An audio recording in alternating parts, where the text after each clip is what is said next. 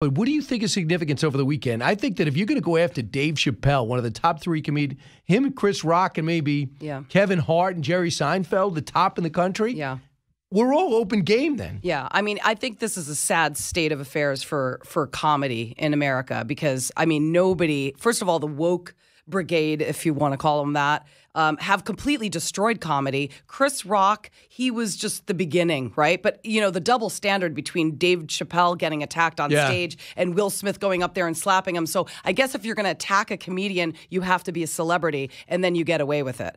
But the Dave Chappelle thing, listen, that guy, I talked about this yesterday on Outnumbered. He had it coming. The woke brigade is coming out against comedians if they don't like what they're joking about. And the reason why the woke brigade has been so upset with Dave Chappelle was because he made some jokes, some trans jokes on his Netflix special. We don't know the exact motive as to why this guy jumped up, but it seems to me that perhaps it's a bit linked. Yeah, I mean, evidently he's an aspiring rapper that wrote a song about Dave Chappelle, was going to do something and didn't show up or whatever. He seems to be a 23-year-old loser who has to live with his brother, and neighbors were saying there's a constant arguing. But what about this mindset of a guy that would have a gun? But it's not a gun, it's a knife. Right. A fake gun, a replica with a knife attached to it. I talked to the sheriff, and the sheriff says there's metal detectors at the Hollywood Bowl. How did they not pick that up? I know. It's amazing. Like, they confiscated people's phones, okay? So you weren't allowed to walk in there with cell phones, but yet you get in there with a knife. Right.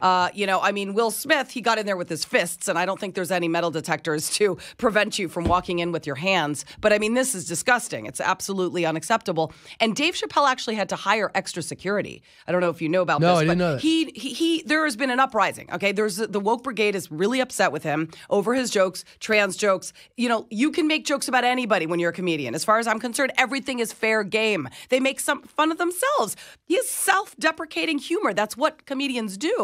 But, you know, I mean, for him to walk into that place, he had extra security on the stage, fortunately. So that's why they came in from both sides. Right. He had security on both sides. Well, Tyrus, who's my in with the bodyguard community, I saw think him he's yesterday. Fox's in. Yep. But he was saying that they would never have gotten to him if he was in charge of security. He said that there wasn't enough. Yeah, I heard him say that yesterday. Even though it's a huge stage. But he thinks that there should have been enough. He said that guy should have never been able to reach him on the stage. You know, no offense. I'm glad Jamie Foxx was there, but the second guy, the first guy in can't be your comedian friend. I know. Right?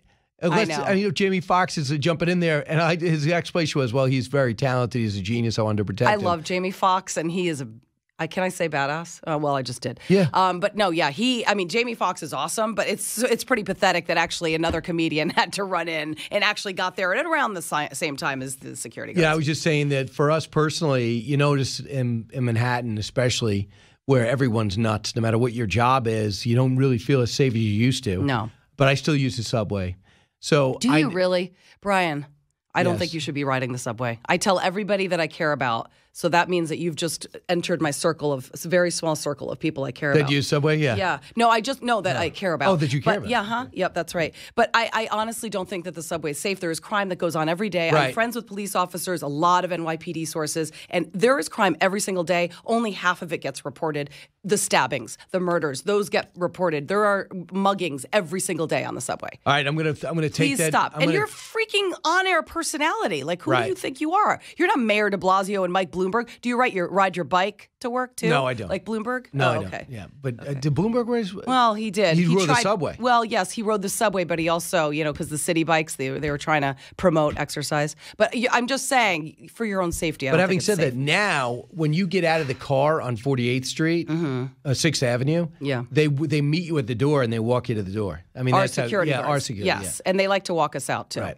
All right. On another note, you talk about dangerous. It's Ukraine, right? Yeah.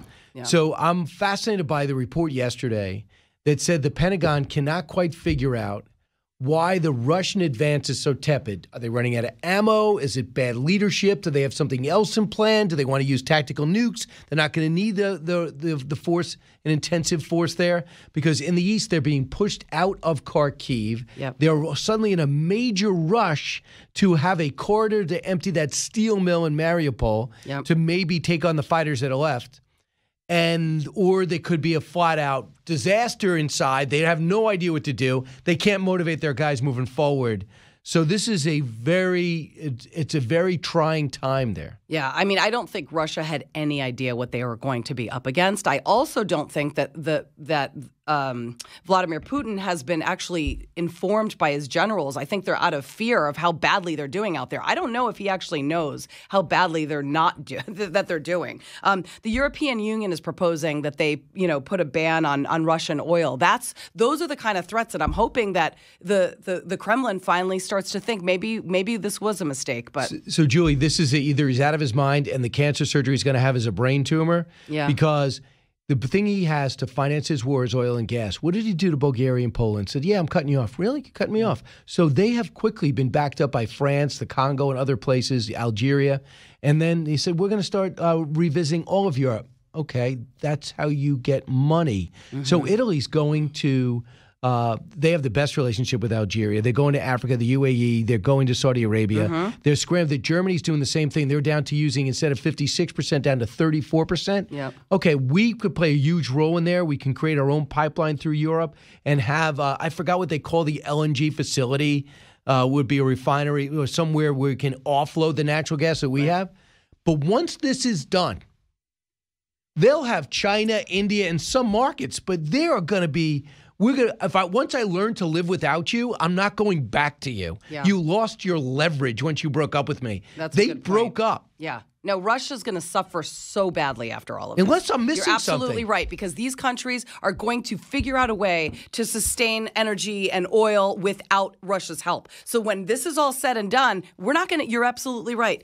Russia is going to be a nasty ex-boyfriend that we're never going to turn back and look at ever again. Right. With me would be girlfriend if I was played out. Uh-huh. That's not that I would judge. Right, of course. Just want to play out the scenario as if it actually happened. Here's Mike Pompeo last night on Primetime with me, talking about what is going on, because Pompeo says he's reaching elsewhere for people. Cut 32. Anytime they're able to bring in reinforcements, especially reinforcements like the Wagner Group, to your point, Brian, these are just paid assassins. We dealt with them. We took a bunch of them out one night in Syria, but they caused trouble in Libya. They caused trouble in Syria. They've caused trouble in lots of places around the world. They're pretty capable, some of these units, and they are fierce folks working for a paycheck. The Belarusians will be probably second tier compared to even the Russian military, but numbers matter. And my guess is that Vladimir Putin has concluded that he's lost a lot of folks, and he's looking for more dry wood to throw on the fire. He's just looking for volume to try and reinforce his effort. He is not going to slow down, Brian. His efforts are going to be doubled down upon. No reason to think otherwise. Yeah, he rolled the Chechens into getting Syrians from the Middle East. Now, this is because I find fascinating, Julie. Belarus is an ally because what's-his-name sold his soul to keep his position. But there's only 5% of the Belarus population support Russia in this war. Now they're training the army, and the army is going to be told to go into Ukraine. How do you tell a bunch of men, I'm sure there's no women, a bunch of men to go invade a country that they don't want to? I mean, a lot of the Russian soldiers don't, in fact, support this war either. I mean, there's a lot of nasty ones there too, but there are a lot that don't support this. So, you can only go so far when you're losing a war. And I mean, technically speaking, Russia's not losing because if you look at the number of deaths, there are more Ukrainians that have died than Russians. But nonetheless, this is not a war that has been won by a long slide, right? I mean, Putin thought that this war was going to be won in a few days. Yeah. He thought he was going to go in there and within a week this was going to be done. So now he's realizing he's not only destroying his own country and Ukraine, but he's dragging other countries in it. And when they do go in, if the Chechens and the others go in and they don't know what the hell they're doing there, they're going to back out and they're going to turn their backs on Russia too. All they're doing is alienating themselves. I say, keep it up, and at one point Russia's going to sink. And lastly, Griff Jenkins had a sit down with Vladimir Zelensky, and I liked this message to end our war talk. Cut 30. Tell me how this ends. Only with victory. We have no way out. Right. And the Donbass, they're actually pushing them back. Can you imagine if Russia leaves with less than they started, along with the loss of 25,000 men? And we were told that when 25,000 die, it's 3-1 they're wounded. Right. So think 75,000 wounded. Yeah. and let alone the aura of this big Russian bear being blown up, right? And to find out that they can't even get tanks that work. Donbass is basically hanging in the balance, and I think that is going to be a critical, point for both. I lied. I have one more point to bring up. Are you in the camp that is worried about our increasing role there? For example, what came out today is that we are supplying in the intelligence to allow them to kill between 12 and 20 of their generals. Are you of the camp that it worries you that we're amping up the level of equipment we're getting there? Because I'm not. I'm fine with it. Mm-hmm. I do want all those. I want Russia diminished and defamed because this will be a problem in 4 years because they'll use their oil money and build themselves up the right way this time. Where do you stand? Okay, so I stand in the middle. So I don't believe that U.S. soldiers or our military should be on the ground there whatsoever. I don't want boots on the ground in Ukraine because that truly could start World War III. But I do believe that U.S. should back them up with military. I believe that, if we could have sent over some fighter jets over there, I would have gone for that, absolutely. And then, I also think that our support of the war, for example, when the Ukrainian president was asking for us, for the European Union to close the airspace over Ukraine. Was it it was European Union that they were asking to close the airspace? No, Zelensky was asking us. They were asking the United States to close Europe. Okay, I know that. Basically, I know that a lot of military officials say that would have been an act of war on our part. I would have liked to have seen that happen. I actually was of the mindset that, yes, I think we should close the airspace over Ukraine. But if they had shot one of our planes down, then we're in a war. That's exactly what you didn't want.